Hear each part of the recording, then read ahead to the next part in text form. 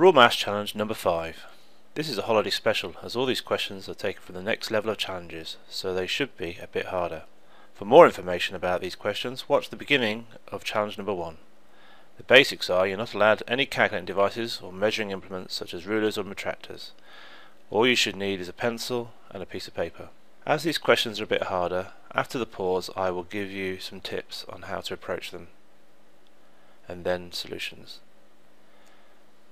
Warm-up tips. In the junior question, the key here is to realise this angle is x, or it could be called x, and this angle is 3x. These two sides are the same, and if you can work out what this angle is here in terms of 3x, then you can find out x and therefore solve the question. Intermediate tip. The tip here is that 2 times 5 is 10. So if you, for every 0 on the end of a question, that comes from a 2 times a 5. So if you pair up the powers of 2s and powers of 5s, that will get rid of most of the powers there, and you're left with what's necessary. And a tip for the senior warm-up is if you put the centre in here and think about this in terms of a circle theorem, it should help you. The junior solution. So we have x and 3x here, so this angle in here, because this is a straight line, is going to be 180 minus 3x. So the angles in this triangle add up to 180, so we've got 84 plus x plus 180 minus 3x equals 180. So trying to solve that, we have 84, x minus 3x is minus 2x, the 180's cancel, give me 0. So we've got 84 equals 2x, so x equals 42. Now we're trying to find BCD, B to C to D, so this angle in here. Now we know x is 42, so 3x is going to be 126. That leaves these two angles, because this is isosceles, because these two sides, these two angles are the same. So we've got 180 minus 126, which equals 54, and then we've got to halve that to get each angle, so 54 divided by 2 is 27. Intermediate solution. So the 2 times 5 is 10 helps us, because if we pair up the 2's and the 5's, so we've got 2 to the power of 53 times 5 to the power of 53, that's going to give us 1 times 1 with lots and lots of zeros on the end, 53 zeros in fact.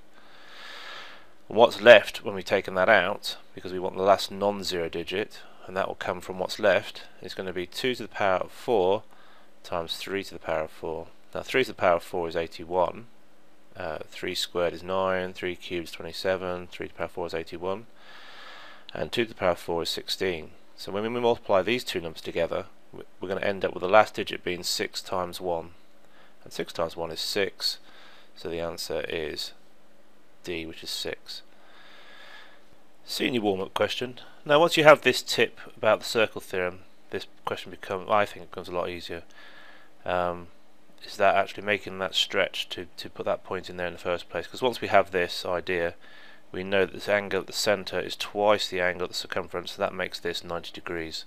So we end up with a 90-degree triangle in here, so a right-angled triangle, which allows us to use Pythagoras, where we know these sides are the radius, which is 4. So we've got the two 4's, so this side, the hypotenuse, is 4 squared plus 4 squared square rooted. So that's the square root of 16 plus 16, which is 32.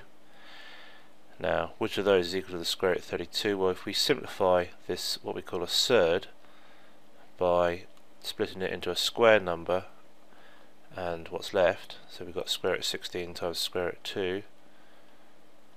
I think you can see where this is going. Square root of 16 is 4, and what's left is root 2, so that is C, 4 root 2. Junior Trixie solution from Raw Maths Challenge number 4. Now we're told that these rectangles are all identical, so if we start labelling them up, if I call the long side A and the short side B, then we can see that these three B's are equal to these two A's, and this A plus B is 15. So I know that 3B equals 2a, and I also know that a plus b equals 15. So to try and get some numbers out of this, if I double this a plus b, so I get 2a plus 2b equals 30, and I know that 2a equals 3b. So this is quite a standard technique, is to try and get rid of one of the variables. So we've eliminated a by replacing it with b. Then we know 5b equals 30, so b equals 6. And we want to work out the area, so if we know what this length here is, which is 3b, is 18, then we can work out the area by doing 15 times 18. Now that looks pretty tricky, but if we double the 15 to get 30, and half the 18 to get 9, that makes a much easier question. 9 3s are 27, with a 0 on the end, 270, which is A. Solution to the intermediate trick C from raw maths challenge number 4. Okay, so we are told the area of the small square is a quarter of the area of the whole square. All these rectangles are the same. So let's start labeling it up. If I call the long side A and the short side B, and I've got A, B, A, B, A, B. Okay, this length here is A minus this length here, which is B, so that's A minus B.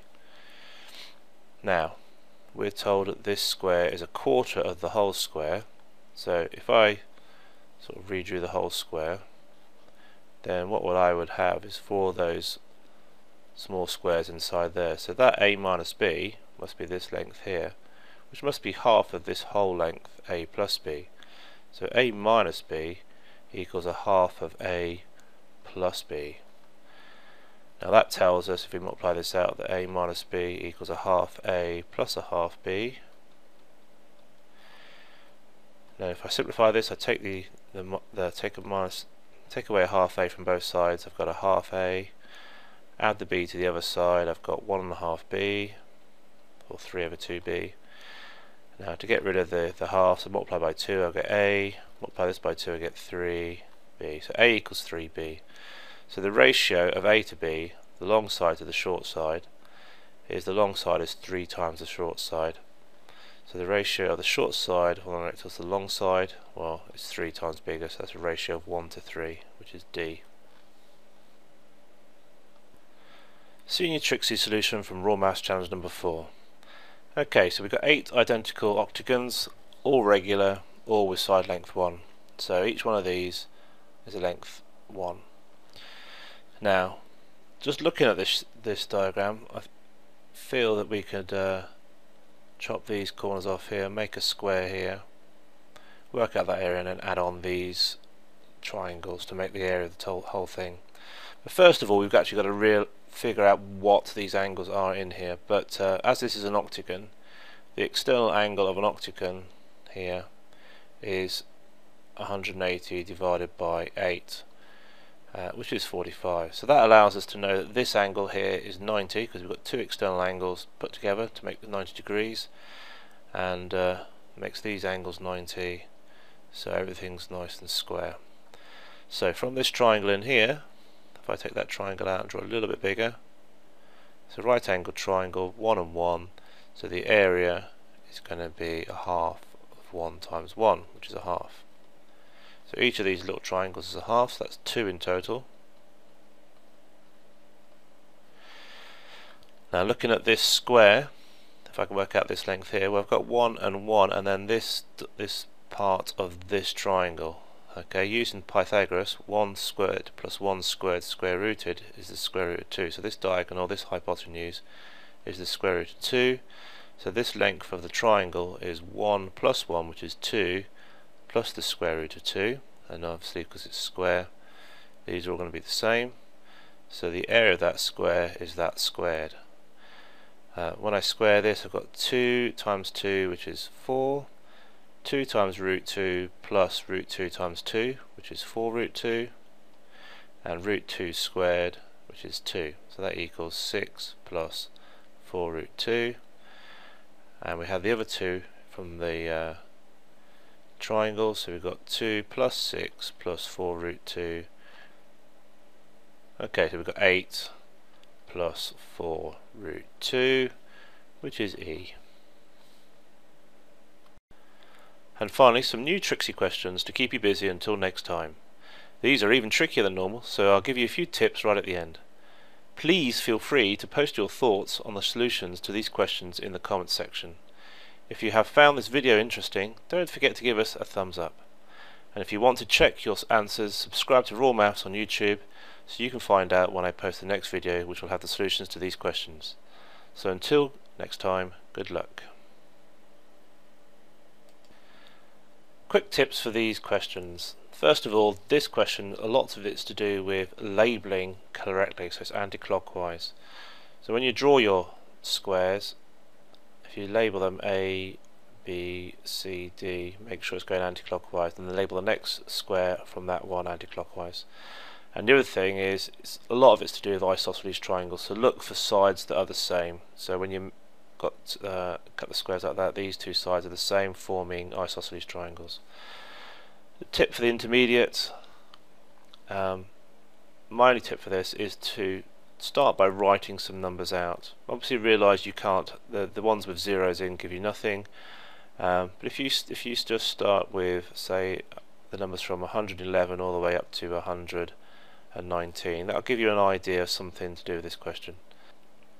And my tip for the last question, the senior question, is the key to this question, because you've got to say these two are the same. We're trying to prove this is and this are the same. So we're trying to prove that that is an isosceles triangle. So if we can work out this angle and prove they're the same, then this makes this an isosceles triangle, and therefore the sides are the same.